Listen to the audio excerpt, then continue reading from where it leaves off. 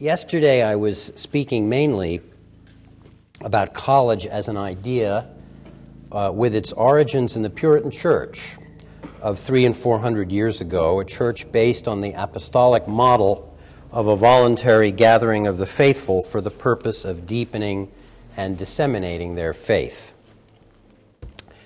Tonight I want to begin to consider, and we'll continue that in that vein tomorrow, what has happened to this idea and what meaning, if any, it retains for American colleges today. Now, this question won't be easy to answer, at least not in a responsible way, but I will try.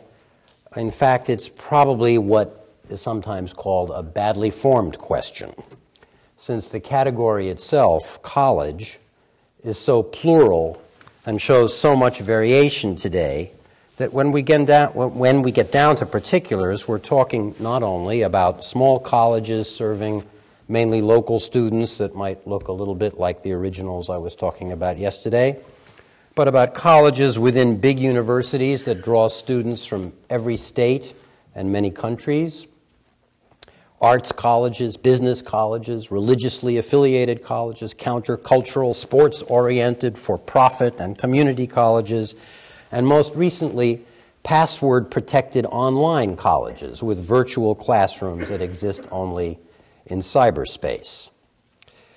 If the effects of the current financial meltdown prove as dire as some people expect, some of these colleges may not be around this time next year.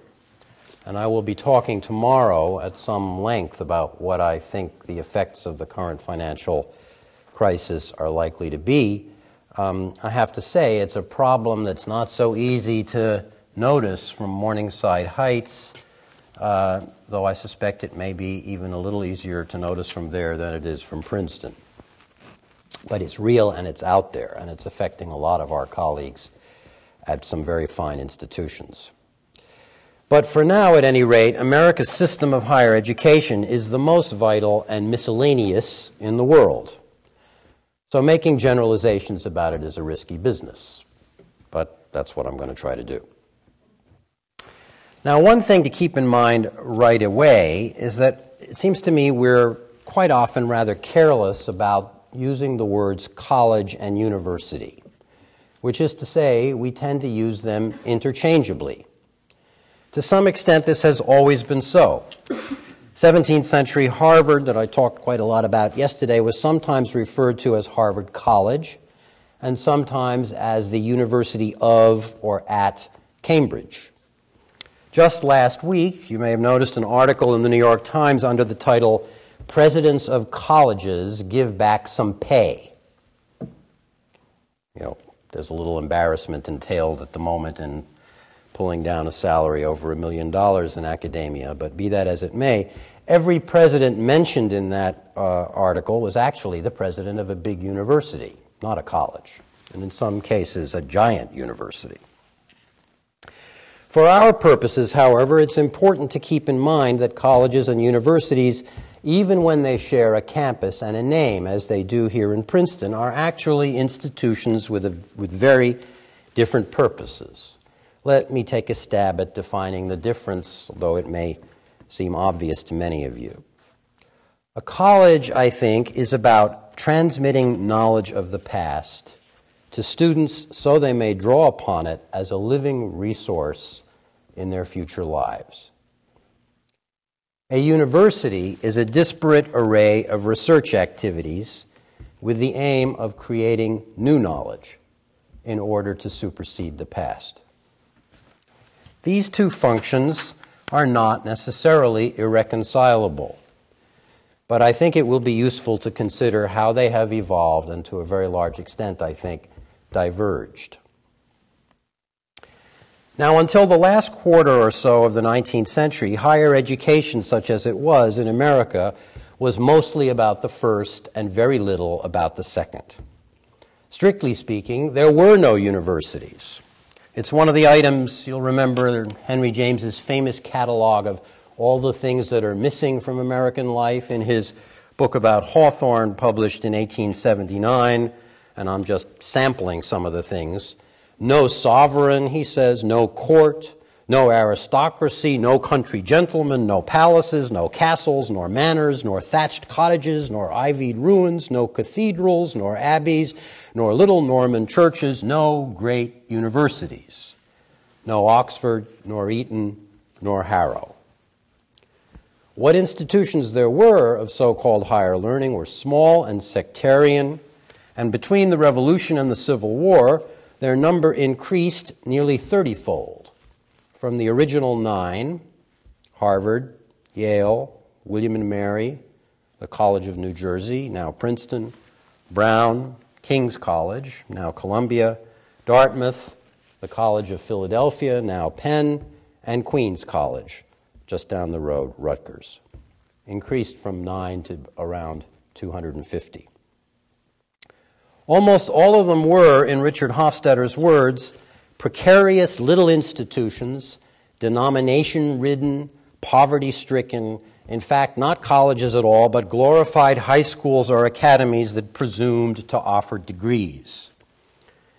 And yet they proliferated at something like the same pace as did the churches, whose variety astonished European visitors accustomed to a single established state church to which conformity was enforced. The means by which colleges multiplied were much the same as the schismatic process by which new churches were created. I like to think of it as a peculiarly Protestant form of asexual reproduction. A bunch of spiritual discontent secedes from one institution, and presto, a new one pops up down the road. Now, the ostensible reason for starting a new church or college was typically geographical. Something along the lines of, we live on the other side of town, it's very hard to get to the meeting house on a bad weather day. But often the real reason was dissatisfaction with the local preachers or teachers. Yale, for instance, was founded by dissenters who thought Harvard had strayed from the true Calvinist faith.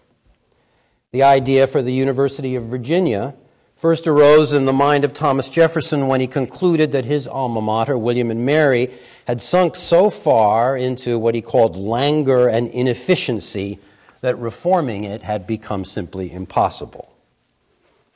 Oberlin College, officially founded in 1833, got its real start a year later when some 40 pro-abolitionist students transferred from Lane Theological Seminary in protest against the Lane trustees who had demanded that they stop agitating against slavery. As for Princeton, according to your second president, Aaron Burr, I feel compelled to remind you, father of the man who shot Alexander Hamilton, an alumnus of Columbia, you owe your existence to a charismatic Yale undergraduate named David Brainerd, who had been expelled from Yale for complaining that one of his tutors, and I quote him, had no more grace than the chair I'm leaning upon. If it were not for the treatment received by Mr. Brainerd at Yale College, Burr wrote, New Jersey College would never have been erected. Strikes me you might want to keep that in mind next time you go to the Yale-Princeton game. The bulldog, in other words, is parent to the tiger. So rooting against Yale is a sort of active parricide, if I could put it that way. Now, like the churches, it can be said that these early colleges differed one from another mainly in spiritual temperature. And so there's a sense that taking these differences too seriously in the long view is to dwell on what Freud famously called the narcissism of minor differences. They were all more or less Protestant, and if you look at them from 200 years later, they all look a lot alike. Most colleges required their students to read the same patristic and classical authors, to use the same rhetoric handbooks, and to take more or less the same capstone course on moral philosophy, typically taught by the college president. At Princeton, for 20 years, that would have been James McCosh, after whom the building in which we meet tonight is named. If we date this age of moral pedagogy, as one historian calls it, to the founding of Harvard in 1636, it can be said to have lasted nearly 250 years. Now, none of these institutions, unlike their modern counterparts You'll recall that I began yesterday by talking about how obsessed Americans are with college these days. None of these institutions at that time mattered to Americans very much. Apart from students intending to become ministers or school teachers, a college degree in antebellum America had little practical value as a means of entering the still small managerial class. The market, as we would say today, was limited. Only a tiny percentage of college-age Americans actually attended college. My work on Melville has been mentioned, so I'm always given to alluding to him, and this won't be the last time. But if you've read Moby Dick, recently published right at the midpoint of the 19th century, you may remember that when the owner of the whale ship Pequod wants to prepare young Ishmael for the fact that he's signing on to a ship with a very, very weird captain, the best way he can think to get his point across is to say, Ahab has been in colleges as well as among the cannibals. As if, you go to college, you go to the cannibals, it's more or less the same thing. Now, with the Civil War, as with so much else, everything changed. After the subsidence of that great convulsion, as Henry James called it, no sphere of American life, technology, manners, art, race relations, of course, government, was left untouched, including religion and education. Emily Dickinson put the matter more vividly, more brutally, using an image of terrible salience as thousands of men and boys came home maimed or mutilated from the war.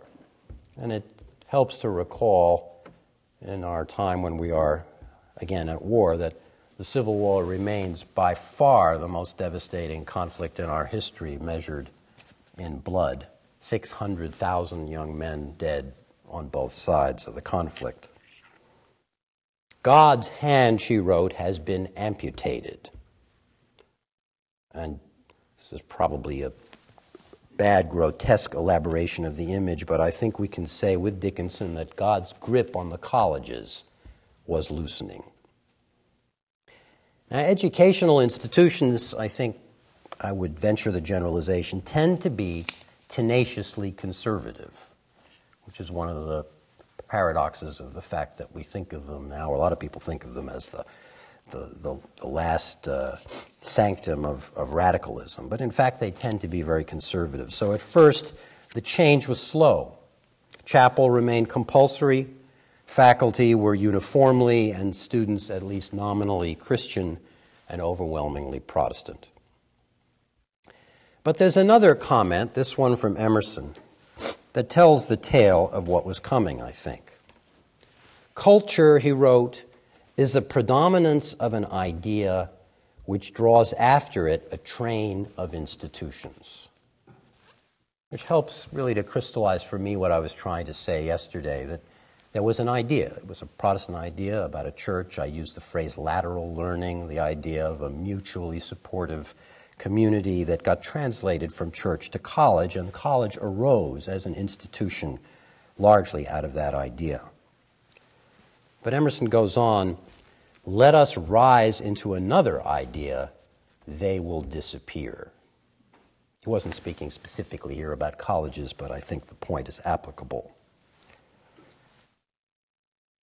Now, the antebellum college did not exactly disappear, but it did increasingly and very quickly find itself in the shadow of a new institution that arose in response to new conditions.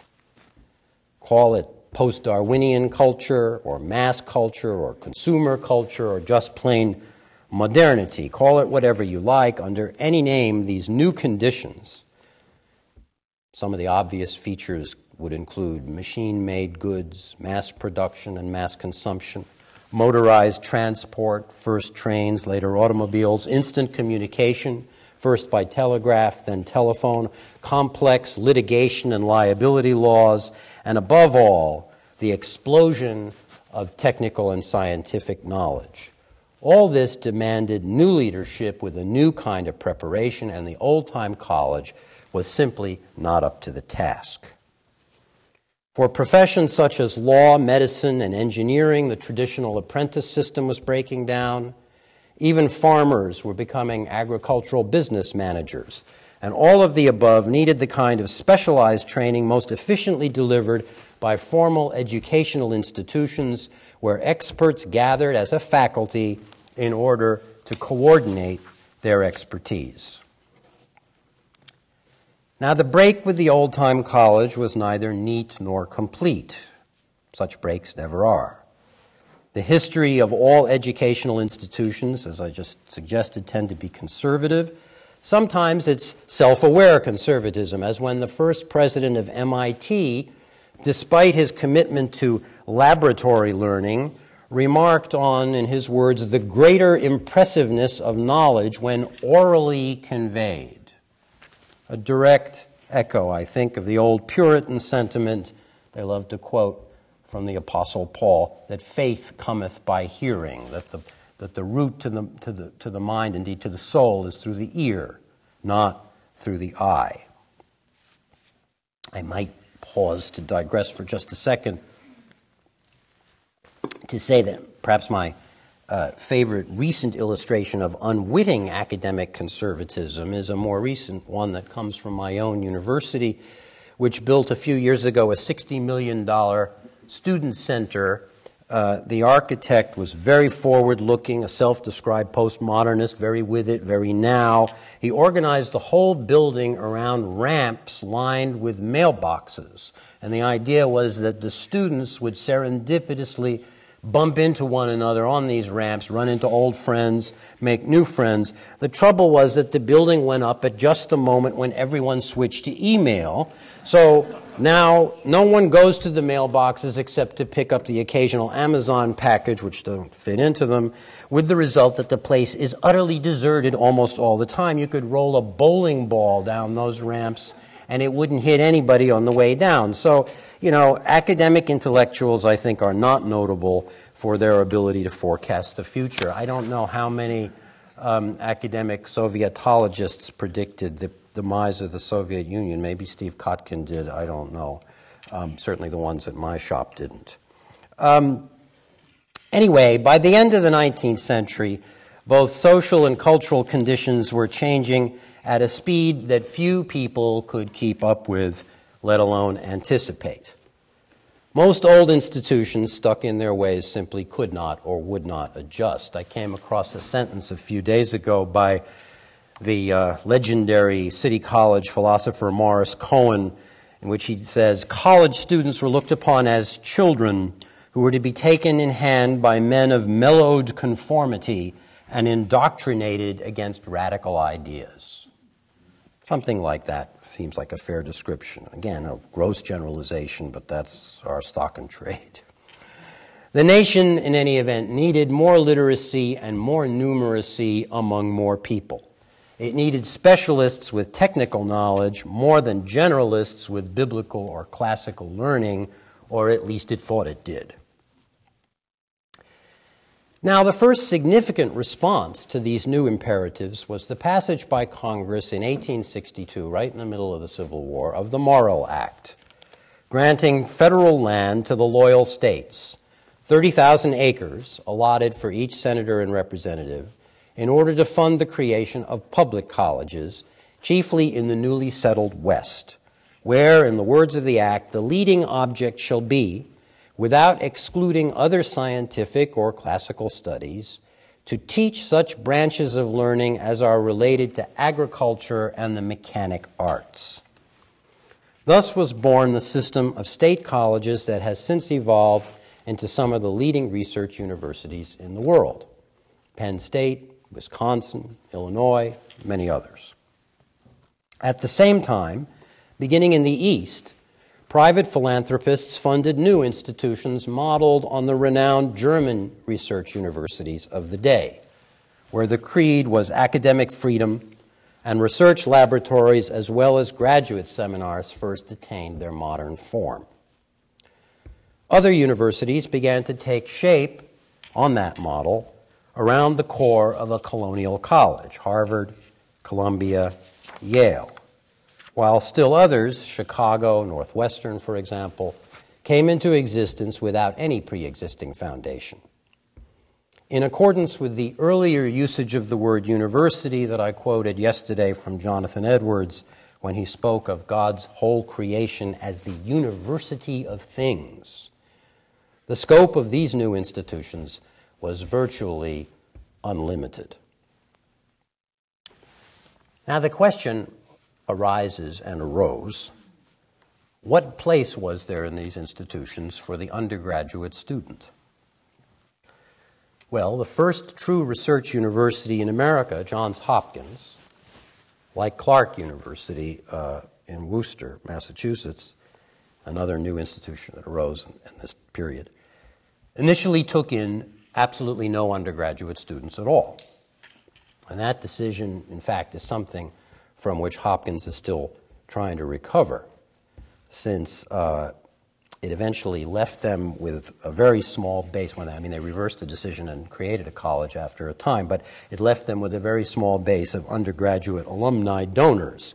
Clark University really never has recovered from the challenge. Hopkins today is, I think, rather creatively created a program for talented middle school kids, 12-year-olds, 14, 15-year-olds, in order, as it were, to develop what we would call brand loyalty at an early age and to try to develop a new pool of future undergraduates.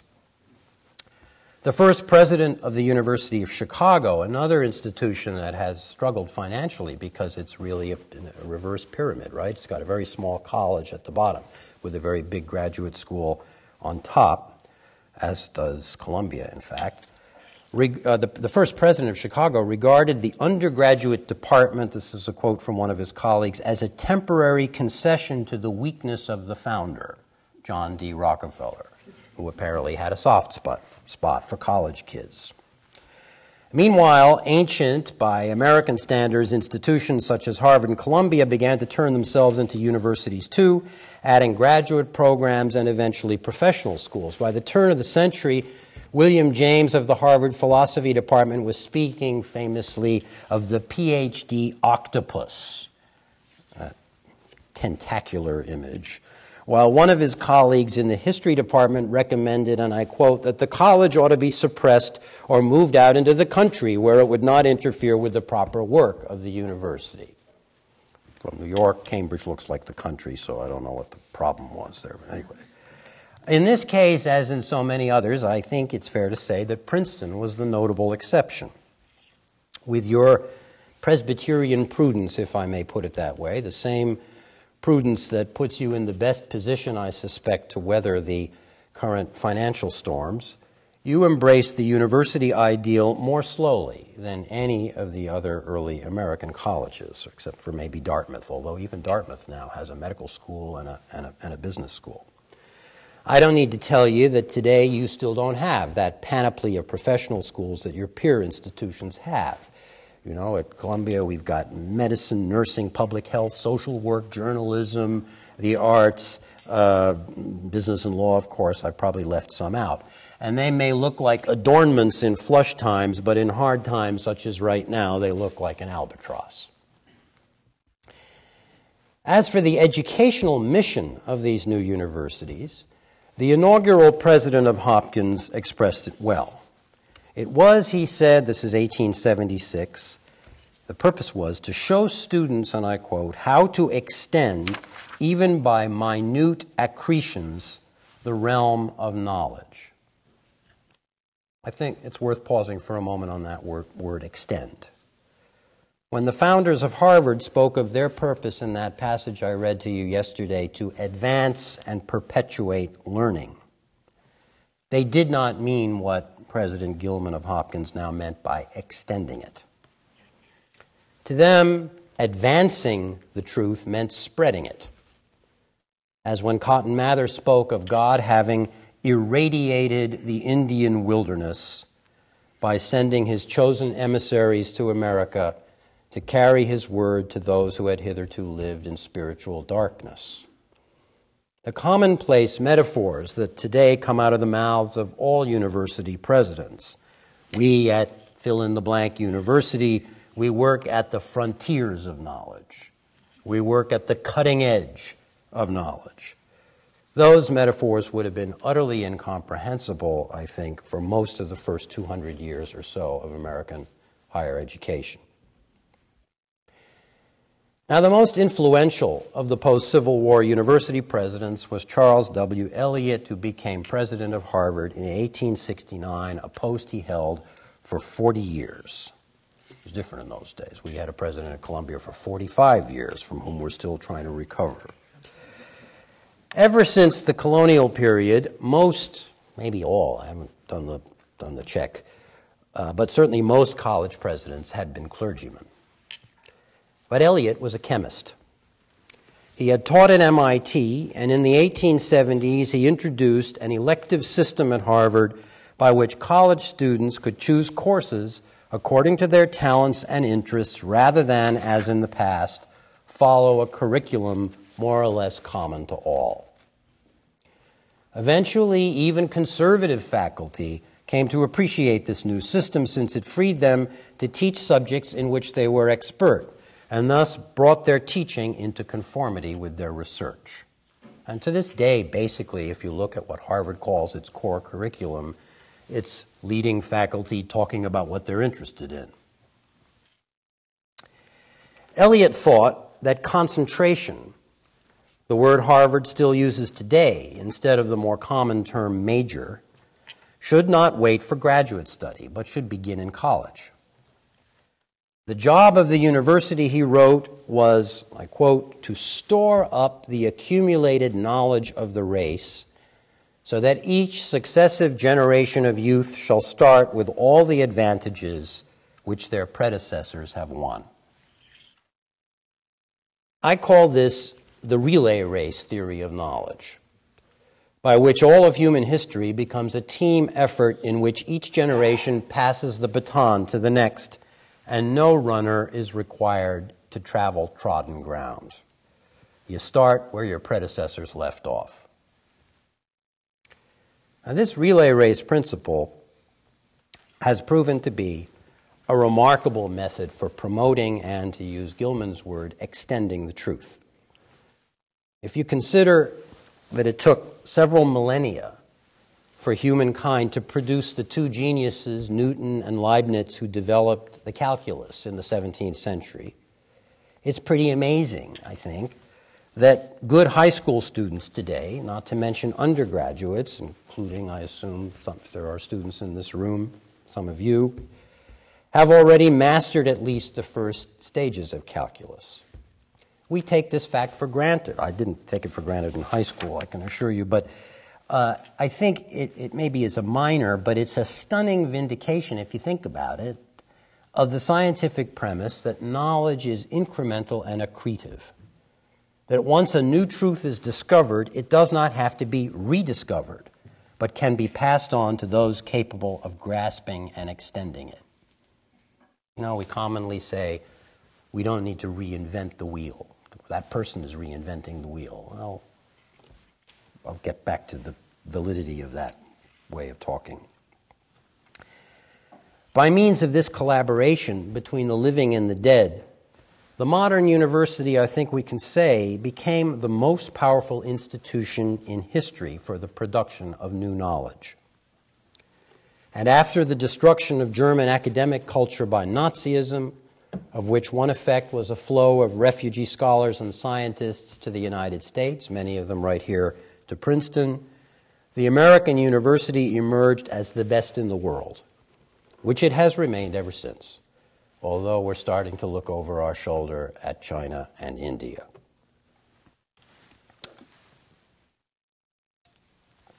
So now that my galloping and obviously very foreshortened narrative has more or less reached the 20th century, I want to take another jump forward so we can get to the present, to a comment made by one of the most important architects of the modern American university, Clark Kerr, the man who developed the famous California Plan for higher education in the 1950s. In his Godkin lectures delivered at Harvard in 1963, Kerr looked back on everything I've been talking about in what became a classic little book called The Uses of the University. interestingly utilitarian title. When you get back beyond that title, though, you discover that he actually thought that the key word university had already become obsolete. And so he proposed a new name, multiversity, for an institution so vast and diffuse that the faculty at his own campus, Berkeley, was best understood, he said, as a series of individual entrepreneurs held together by a common grievance over parking. That more or less fits. I got an email from a colleague this afternoon. We had a faculty meeting at Columbia in the middle of this financial crisis, and no one showed up, more or less. That's how it goes. Anyway, since then, the president of Arizona State University, a man named Michael Crow, who is probably best known for the fact that his contract awards him a bonus for each step up, each notch up Arizona State takes in the U.S. News rankings. Crow has suggested that this word, multiversity, too, has outlived its usefulness, so he has proposed yet another one. What he came up with is comprehensive knowledge enterprise, or CKE, a term meant to designate the decentered global network of laboratories, think tanks, corporations, governments, and research entities for which the local university campus is really just a convenient mailing address for anyone, that is, who uses paper mail anymore. In this brave new academic world, parking surely matters less than how long it takes to drive to the airport. Now, it should be obvious, and I hope not everything I'm saying is utterly obvious, that the driving force behind what I've been talking about was and is science. The reason why a great university needs more space is knowledge, the president of my own institution recently explained. It was quoted in the New York Times. As it happens, he was speaking at a public hearing on the use of eminent domain to force private property owners out of the area into which Columbia wants to expand in the southwest corner of Harlem. But never mind that for the moment. As knowledge grows, he continued, a university needs more people, more classrooms, more laboratories.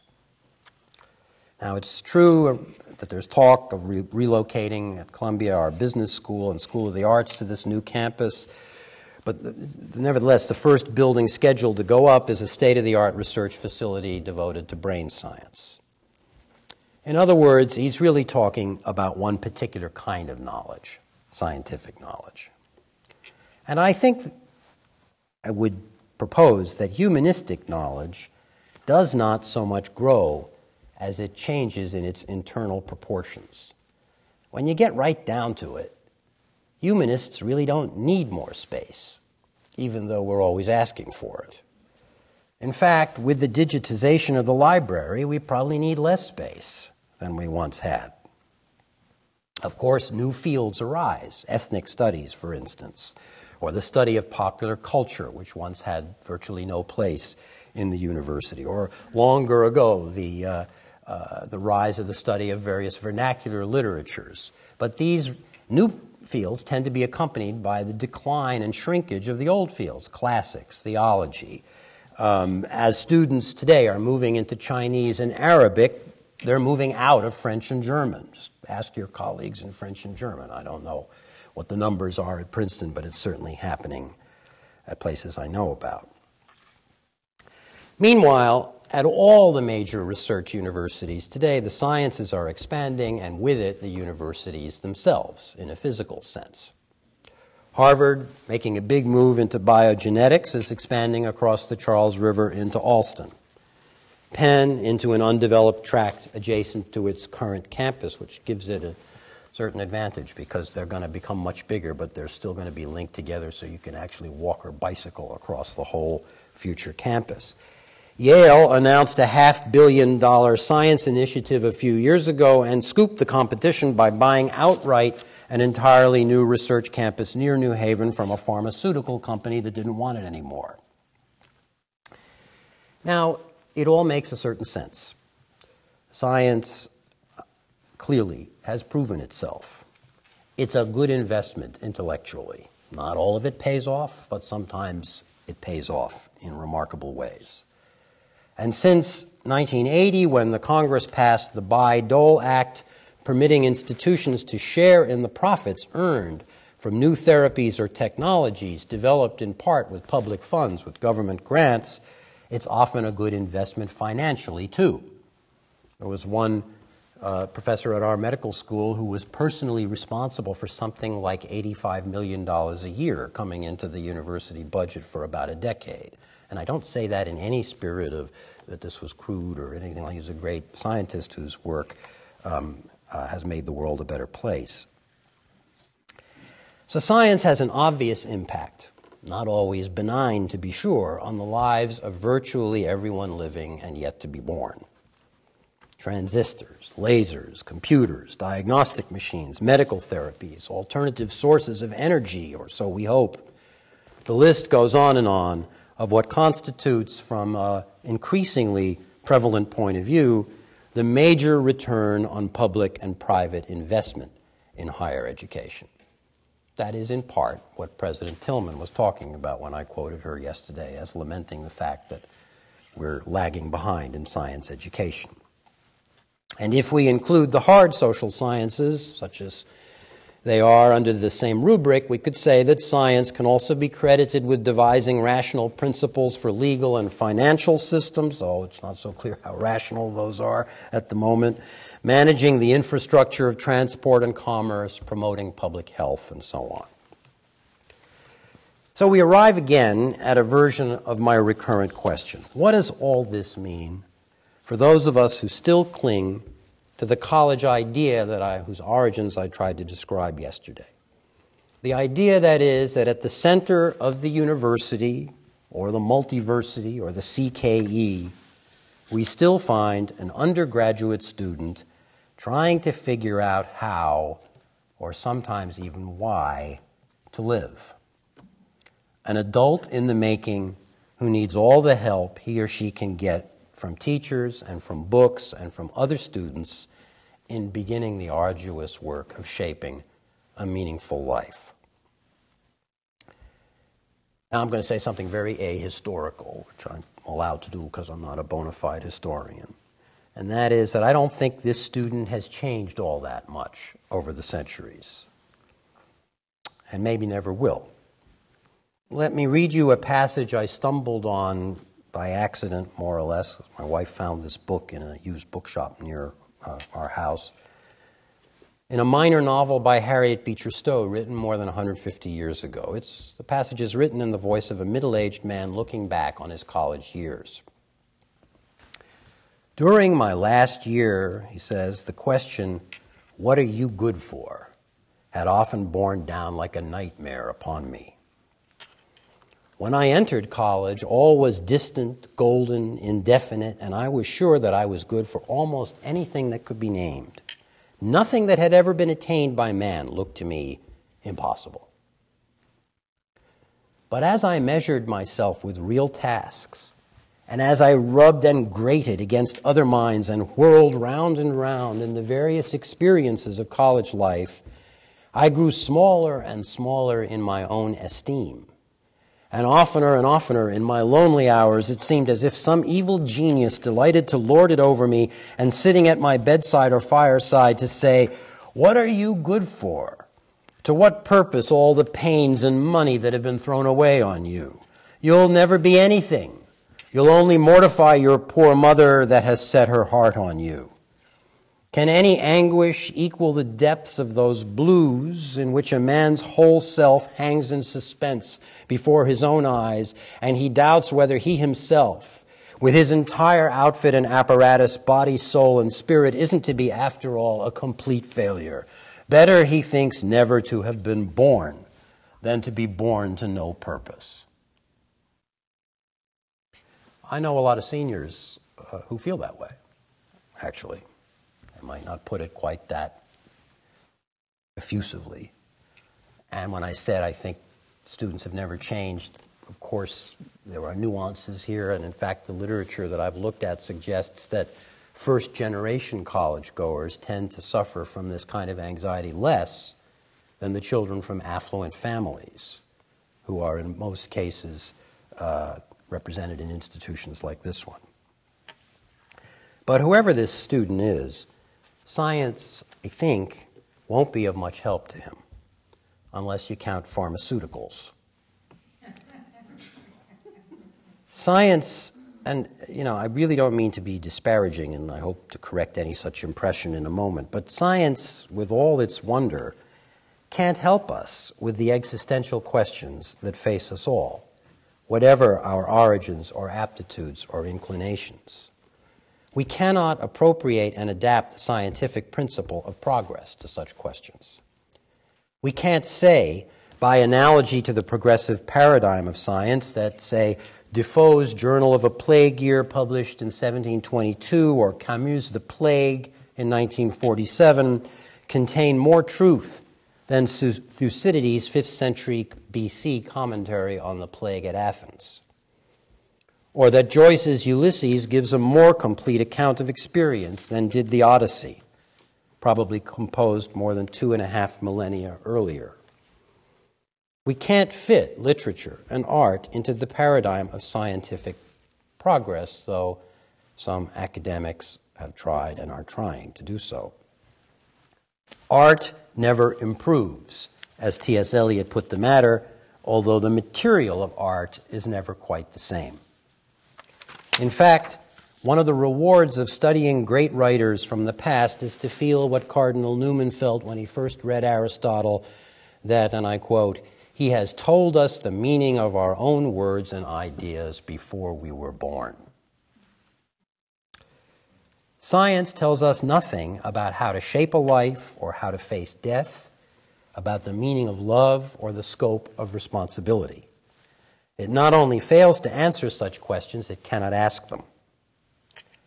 Some people believe that someday it will do both, that in some future age of consilience, neuroscience will define and ensure happiness and prove or disprove the insights of religion into the nature of sin and salvation.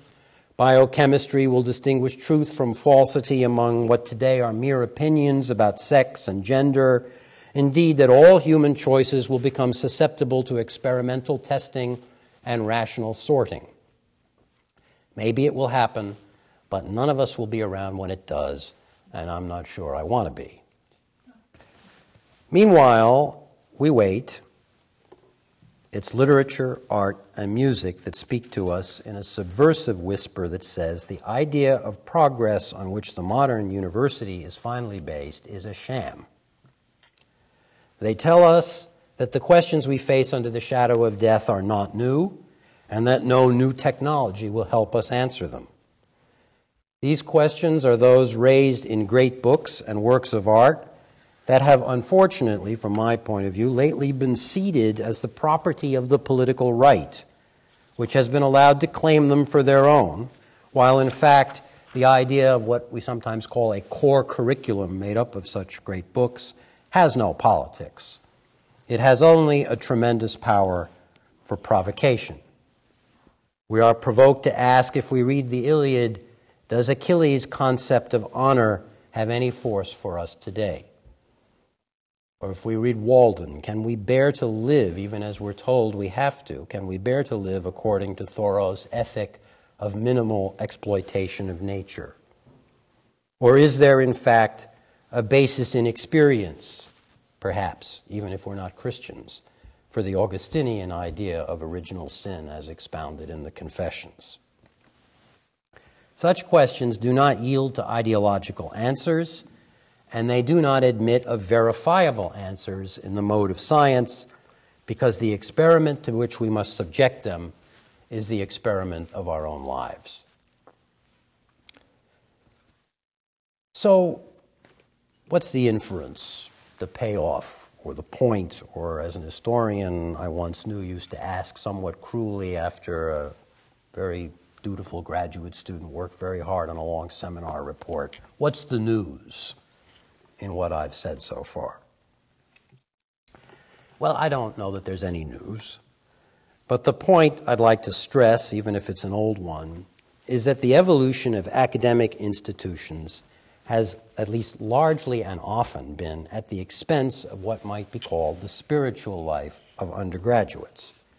And I use the word spiritual not to mystify the matter, but to dignify it. Everyone knows this in a certain sense, and it's been known for a long time. Max Weber, the great German social theorist who held posts in several German universities early in the 20th century, put it this way: one can be a preeminent scholar and at the same time an abominably poor teacher. 50 years later, we find Clark Kerr asserting that this inverse correlation between research and teaching is not just a possible or probable effect of modern university culture, it's an inevitable effect. The cruel paradox, he wrote, is that a superior faculty results in an inferior concern for undergraduate teaching. This is not the language of contingency, it's the language of cause and effect. Now, of course, and I want to stress this doesn't mean that individual faculty members don't want the best for their youngest and least professionalized students. It certainly doesn't mean that scientists are less caring than humanists. On the contrary, scientists, in my experience, tend to be more responsible about maintaining a coherent curriculum and evaluating their students' progress through it. In a recent book, Harvard's now twice former president Derek Bach praises one physics professor for abandoning his old teaching method once he discovered that many students in his introductory physics class were failing to grasp the basic concept. So instead of lecturing for the full hour, he broke his students into small groups in which they worked through problems together. He required problem sets before lecture so he could see what they had gleaned from the textbook presentation of the assigned topic. He administered frequent checkup quizzes and so on, and lo and behold, student learning improved. Maybe it's something about physicists. I have a cousin who taught physics at Cornell back in the 60s, and he decided to wire the lecture room with buttons at the seats and a console at the lectern so that after he had presented a concept, he could ask the students to answer a question. He could look at this thing and see whether most of them got it. And if they didn't, he would go back over it again. And if they did, he would go on to the next point. But I want to step back from the question, and it's an important one, and one that we have paid, I think, insufficient attention to, the question of how to measure and improve the cognitive development of students, and reach instead for a broader sense of what the whole college aims for in teaching the whole student. And here it's my impression that the picture today is pretty bleak. Very few colleges today provide anything resembling a coherent curriculum that expresses anything like a consensual sense in the faculty of what it means to be an educated person. The highest profile efforts to create such a curriculum lately have been spectacular failures. Last year, after years of fanfare, the Harvard faculty, which the media always looks to for leading the way, concluded its curriculum review and got this, I think, rather savvy reaction from the student paper. This was the editorial in the Crimson. Instead of crafting a meaningful statement of what it means to be educated in today's world, professors only seem to care about their parochial corner of academia, leaving Harvard with an uninspired retread of its old core curriculum, which was, at least in my view, pretty incoherent in the first place. Tony Kronman, whom I mentioned yesterday, puts it this way: even at our best colleges and universities, students spend 4 years sampling courses with little or no connection, moved by fancy and curiosity, but guided by no common organizing principle or theme. At Columbia, and I think you'll agree I can't be accused of being a Columbia booster most of the time, but at Columbia we have a core curriculum that dates back now almost 100 years. And when my sometime colleague Arnold Rampersad, who stopped here in Princeton for a while on his way west to Stanford, came back for the 75th anniversary of the Columbia Core, he made a wonderful statement. He said, you know, the core curriculum is something very much like the interstate highway system. We're extremely grateful that we have it, but we could never build it today.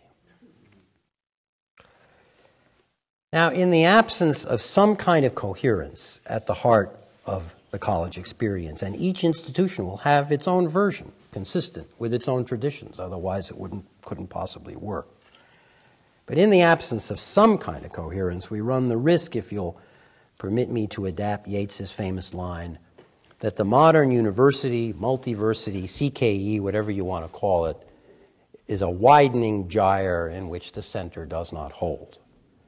Or since, as I said before, I take every opportunity to invoke Melville, one might say that many undergraduate students feel that they've been thrown overboard, like the cabin boy Pip, bobbing alone in an immense and heartless ocean, their ringed horizon expanding miserably around them. Now, with those comforting, upbeat images in mind, let me propose in these last few minutes to take a very quick and undoubtedly partial and distorted tour of undergraduate culture in the United States at the present time, which is something I'll be talking about more tomorrow. According to some recent studies, the average college student spends nearly 4 hours per day watching television, and something like 40% of college freshmen engage in binge drinking at least once a week, which might be a kind of degraded effort to recapture some sense of community. In fact, you start looking at these studies and you wonder whether a weird pattern of fours is starting to appear. 44% of first-year college students, according to one study, never discuss an idea or something they've read with a professor outside of class. Fewer than 1 in 4 college students can name a single right protected by the First Amendment. I'll drop the fours and give you some other numbers. Bill knows where these data come from. A recent study of roughly 10,000 freshmen at 53 colleges found that during freshman year, prejudices against ethnic and racial minorities actually deepen, while curiosity about the world and voluntary reading slacken. Now, these statistics don't describe only what is sometimes called the lower end of the academic spectrum, and I don't much like those spatial terms, bottom tier, middle tier, top tier, which tend most often to refer only to degrees of prestige. It's the former dean of Harvard College who writes, with his college in mind, "Universities affect horror when students attend college in the hope of becoming financially successful, but they offer students neither a coherent view of the point of a college education nor any guidance on how they might discover for themselves some larger purpose in life." And I've heard Larry Summers himself, the man who fired the dean who wrote that, complain that a large percentage of Harvard seniors cannot explain why it's winter in some parts of the earth and why it's summer in others at the same time. Which is kind of a serious problem if we consider that the two cultures problem, as it was defined over 50 years ago, has got to be more important today than ever, right? When we have the power to poison the earth, when we're on the verge of making genetic changes in our own species, it would be a good idea to have scientifically informed humanists and humanistic scientists. I think there are more of the latter, actually, than of the former. But it would be a good idea if our educational institutions could get serious about trying to address that problem. Larry Summers also said he didn't like the fact that, at least at that time, there was not a single course in the Harvard curriculum in which a student could study the revolutionary and constitutional period of American history. Now, I suspect he wasn't very diplomatic when he went to the history department and suggested that they rectify that problem, but that doesn't mean that he wasn't right to be concerned. Now, I should say that I've been talking a lot about the research universities because my narrative today has been about the rise of these institutions. But of course, these problems are not pertinent exclusively to those institutions because the faculty of our small liberal arts colleges are trained in research universities. That's the culture they come out of. And yet, in most PhD programs that I know anything about, there is little or no attention. I heard a graduate of the Yale PhD program in English, who's now the president of a liberal arts college, say that in all his years in New Haven studying in what was widely regarded as the greatest literature department in the world, he never spent 10 minutes talking with a faculty member about what would be entailed or what it might mean to teach literature to undergraduate students. It never came up. This situation in arts and sciences would be the equivalent of Harvard or Hopkins Medical School announcing that they've decided to save time and be more efficient, let their medical students focus on their research to do away with all the clinical rotations. No need for them to learn anything about taking care of patients. I'll get back to that point tomorrow. Now, continuing a little longer with this cheerful tour of undergraduate culture, I'm looking forward to a couple of drinks pretty soon. We all know that in a whole range of institutions, I gather you have some things you're doing about it here at Princeton, cheating is rampant. College students can choose among numerous websites offering term papers for sale, and there are all kinds of sophisticated ways now of doing cut and paste plagiarism, as it's called, so that you can write. And I've seen some of these. They're kind of brilliant in their own way. Paper that really sounds coherent and fluid, but has absolutely not a single thought on the part of the putative author of the paper. My favorite website, I don't know if it's still up and running, has the winningly candid name cheathouse.com. And now, of course, we see a sort of arms race between websites that help the students cheat and websites that help the faculty catch the cheaters, so that, you run the paper through the website and so on. I have a colleague at Columbia, and I kid you not, as Jack Parr used to say, who's visibly relieved when he gets a student paper that's so bad that he doesn't have to worry that it's been plagiarized. And I know a couple of faculty members who entertain themselves at every commencement by going through the list of graduating seniors, picking out those whom they know personally to have cheated, and that's just 2 faculty members, and who are graduating all the same, in many cases with honors. In short, to be blunt about it, as if I have to be more blunt, I'm suggesting that the culture of our colleges is breaking down. The idea that I was talking about yesterday of college as a place of mutual edification in the moral sense, that college is a place that's about building something called character, talked about yesterday, is in a lot of trouble. Now, I don't think we can blame the students exactly, though taking responsibility is a good thing all around. But how could you not be a little cynical about the character of these exalted institutions if you're a student? If, for example, and I don't mean to pick all the time on my alma mater, but they are sort of an irresistible target, for years, Harvard defended its early admissions policy. It said it's an incredibly gifted group of early applicants, and we're just as tough on them as we are on the regular applicants, and we really believe that it's fine. Then all of a sudden, they turned around and got on their high horse and announced that it was ending early admissions on the grounds of equity and fairness, that all applicants would now be informed, would apply at the same time, and would be informed at the same time about whether they were admitted or not. Then the Crimson, which is actually a pretty damn good newspaper, reported the embarrassing fact that the Harvard at that very moment was sending out something like 200 likely letters several months in advance to recruited athletes and other students saying, you know what, you're going to get in unless you really blow it. How could you not be a little cynical about these institutions when colleges decry the SAT? They say, this doesn't really tell us anything about our applicants. We don't believe it anymore. We're going to make it optional. We don't require it. What happens when you make it optional? Naturally, only the students with good scores report the scores. And then you take the scores and send them into U.S. News & World Report, and your rankings looks good. Or what about colleges? And, I feel a little, it's a little easy to make these accusations because there's always a counter-argument. Colleges that have to worry a lot about what their trustees feel and how proud their alumni, their donors feel about their institution. But some of these colleges in recent years have made a practice of rejecting applicants that they know are very well qualified, but that they're guessing won't come in order to improve their yield rate.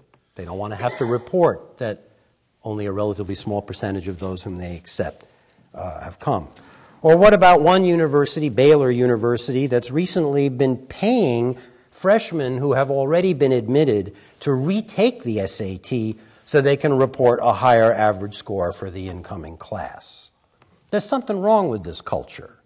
And it's not about pointing the finger, but there's something wrong about it from the top to the bottom. Now, we could talk about the faculty. What about the administrators? Well, just quickly, about 100 years ago, the president of the American Psychological Association wrote, "It's undesirable for a university president to receive 3 or 4 times the salary of the greatest scholar or teacher on the faculty." You know what's happened to presidential salaries since then. Doesn't compare to the bonuses on Wall Street or the CEOs of the 3 automobile companies compared to the workers in the UAW, but still, it's a hell of a lot higher than 3 or 4 times by now.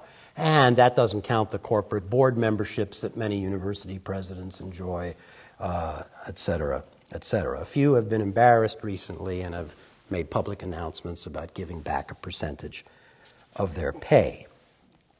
In short, and in sum, our colleges are as full as they ever have been of high-sounding language about social justice and service and high ideals. All the stuff I was talking about yesterday, they talk the talk, but there's a real question in the public mind, and I tend actually in a certain weird way to trust the public. There's a real question of whether they walk the walk. More and more faculty are part-timers, ruefully called Rhodes Scholars. So many that one vice president for human resources, a gutsy guy at an institution in the Southwest, recently stepped forward as a kind of academic whistleblower and accused the academy in general of being a less honest employer than Walmart. Now, I hope I've said enough, probably too much, to suggest some of the reasons why the public these days evinces what I think we could call a strange combination of desire and derision toward college. Why Sarah Palin, we thought we were rid of her, but I'll bring her into this story for one more second. Why Sarah Palin thought she might get some traction by turning the election into a contest between the good guy, Joe Sixpack, who morphed into Joe the Plumber, and the bad guy, Joe College. Joe College doesn't have a very good reputation these days. And that's true whether you look to the right or the left. The assessment of our colleges is not very flattering. On the right, you find Tom Wolfe's recent college novel, possibly modeled loosely on Duke University, in which students seem always to have their mouths fastened to the spigot of a beer keg, except when taking a break to have sex. And some of them apparently are able to do both simultaneously. On the left, former student of mine, Bill Deresiewicz, also a former professor at Yale, concluded after his years teaching there that the main thing an elite education teaches these days is, and I quote, that people who didn't go to an Ivy League or equivalent school aren't worth talking to. And then there's the professor at a leading liberal arts college who wrote pseudonymously a few weeks ago in the Chronicle of Higher Education, I think that's where it was, under the title, "I'm Leaving," to say that his students, and this was a very fine liberal arts college, his students seem to perceive college as an overnight recreation center or as a 4-year cruise without a destination. Next time, I will turn to how the ship might set a better course and who ought to be brought aboard for the trip. Thanks very much.